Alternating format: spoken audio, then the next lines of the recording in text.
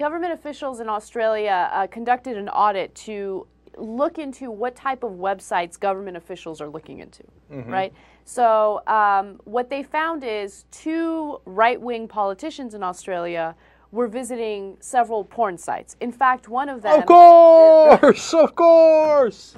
In fact, one of them is Fred Niles.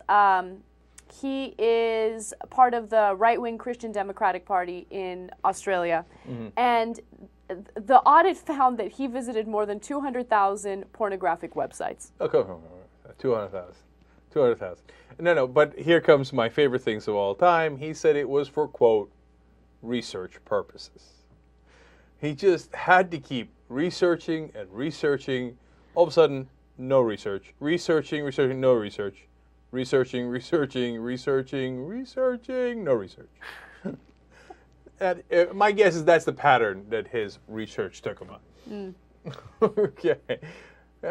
Look, worldwide, America, Afghanistan, Australia, it doesn't matter where you go. If there's someone on a moral crusade, watch out.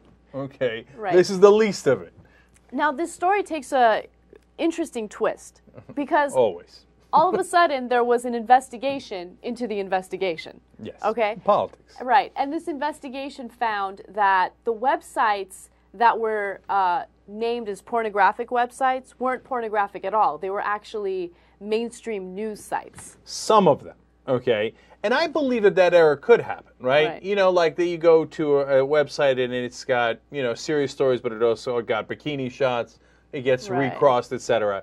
But that dude was on 200,000 sites. Right. And when they busted him, he didn't say, what the hell are you talking about? I was on government websites. He said he was doing it for research purposes. Okay. So my guess is it's both true. And look, they shouldn't be doing these investigations in the first place. No, I agree with that. Right. And they say, oh, he was also on gambling websites. Let him go, man. I mean, other than his hypocrisy, so the guy was looking at a little porn and gambling a little bit at work. There, but for the grace of God. Who hasn't gambled at work? Online. Okay. But of course, it's the moral crusader who got caught with his hand in the cookie jar.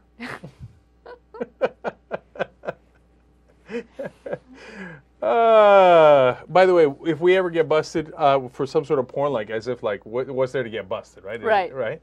But we will be the only people in America that actually did research. No, that's 100% true. Yeah, and then when we say research purposes, people are like, oh, right, sure. We're like, no, we do a show, we talk about porn all the time. They're like, oh, no, it's probably government websites.